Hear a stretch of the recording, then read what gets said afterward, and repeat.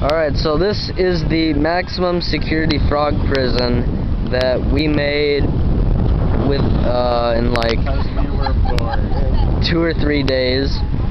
We had to renovate it after last night because it rained and most of it got destroyed.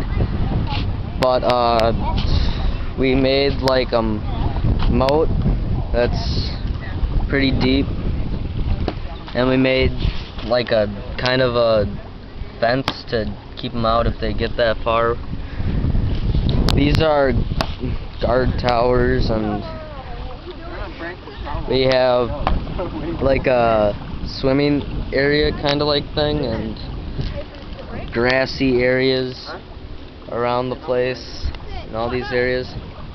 This is kind of just some kind of room. It used to be a triangle. That we call the arena, and that we call the pit of death. This is a tube, and if they go through it, there's a red hook right there that if they go into it, it'll hit them. Tunnels all over the place, bunch of rooms.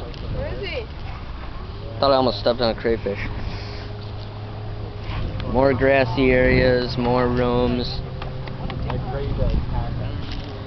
It's nearly impossible for a toad to get out of, but it also supplies them with a bunch of needs, so.